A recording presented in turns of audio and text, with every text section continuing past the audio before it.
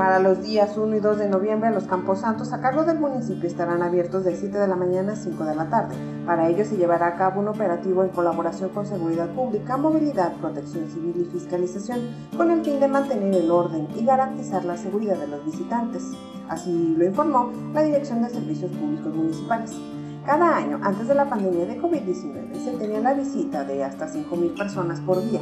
Durante la contingencia sanitaria, en 2020, no se permitió el acceso. Después de la pandemia, en el 2021, se redujo la afluencia e incluso las horas de visita a los panteones para evitar contagios, además de que no se permitió el acceso a menores de edad, ni adultos mayores, ni embarazadas. Para el 2022, la apertura fue al 100% de su capacidad. Se hace la invitación a la ciudadanía a mantener el orden dentro de las instalaciones del panteón. Se recuerda que está prohibido ingresar con bebidas alcohólicas y en estado de ebriedad.